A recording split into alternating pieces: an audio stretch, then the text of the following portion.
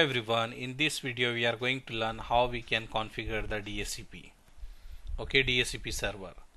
So for that one, first we need one DHCP server. So I will take from here, this is a server we can say, and I will connect this to our network.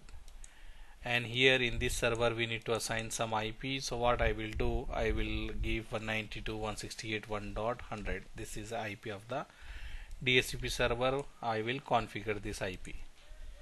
So just click open, go to desktop, click IP config, put this here, and the gateway will be 1.1, what we have here this side. Okay, so IP address configuration we done. Now we need to go to services, go to DHCP, and when you go to the DHCP here, if you see this one, what we can see here, DHCP server is off, so we need to on this one first. After that, here you see this is a setting we have for DHCP. So here I can use the same setting whatever we have, or if you want to modify you can modify. Like gateway we can give 192.168.1.1. this is a gateway, and this is a starting IP, and the subnet mask we can say start IP from 10.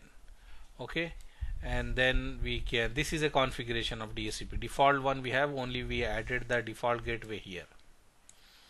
Okay, default gateway we added, and we are saying start the IP from 10. Then after that click save. So DHCP configuration is done.